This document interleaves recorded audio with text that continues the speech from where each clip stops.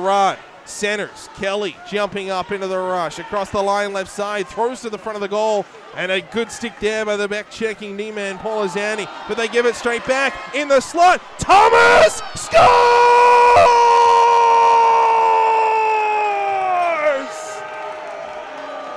Ben Thomas has his first BCHL goal. It's the Kings' first OT game winner this year. The Bulldogs turn it over at the side of their own net, and Thomas outweights the goaltender.